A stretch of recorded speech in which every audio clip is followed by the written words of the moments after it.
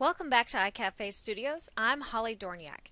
In this tutorial, we're going to take a look at how to add a picture into ActivInspire.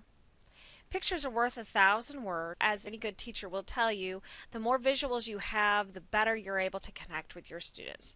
In this example, you've got the state of Texas here, and you can really, it's a great resolution picture. You can see all of the major cities and even some of the major rivers and lakes and whatnot. So that's really great to be able to use that so that students can annotate right on top of it.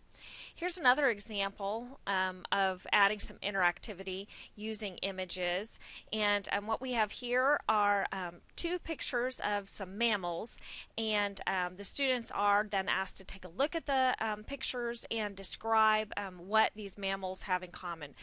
So if we wanted to add a new picture, or let's say I wanted to take out this lion, he might be a little too scary, and I'm going to insert a new picture. So I'm going to go up here to the Insert button, and I'm going to choose Media.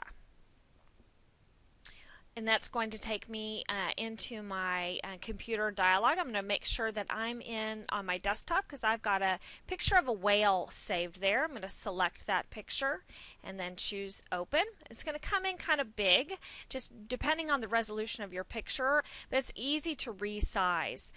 So I'm going to select the picture with my select tool, which looks like an arrow over here, and I'm using the bottom right marquee handle.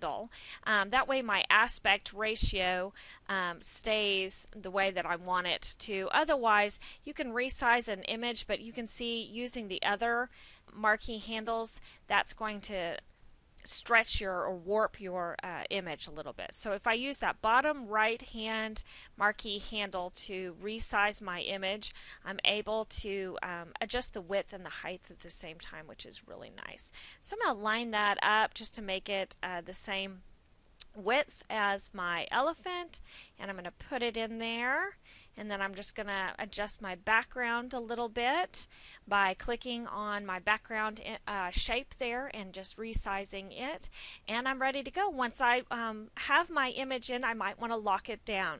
To lock down an image or shape or text, you just right click, and then I'm going to choose Locked out of the options there. If you hover with your pen and then click on the button that's found on every Promethean pen, that's the same thing as a right click, and then you can just scroll up and choose Locked. And that way when you are in presentation mode, now that image is locked down and it's unable to move. Even though I'm clicking and trying to select it, I'm unable to move it, which is really handy while you're in a presentation.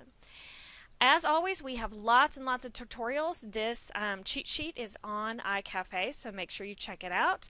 I'm Holly Dorniak in the iCafe Studios. Thank you and have a great day.